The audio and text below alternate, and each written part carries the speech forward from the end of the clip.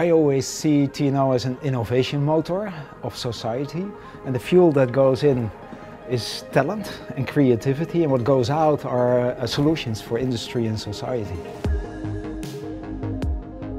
I'm really proud of projects that work on solutions that are really neat to have for society and industry, and where the TNO expertise is so unique that no one else can do it.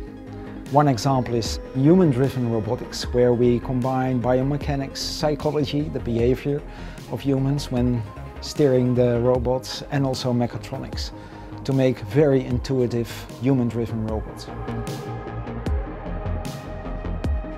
My main goal is to remove people from dangerous situations that they don't have to be in, like inspecting really subsea deep pipelines or being in dangerous gas tanks or dangerous rescue operations.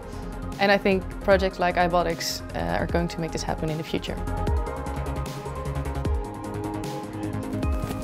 There's so much awesome stuff happening within universities and within master's programs that even just the students that come in here and work with us sometimes bring knowledge that we don't know anything about. And I think it's also expected from you that you're not going to just sit there and wait for someone to bring you the knowledge that you need, but actually bring the knowledge yourself and try to create something for yourself.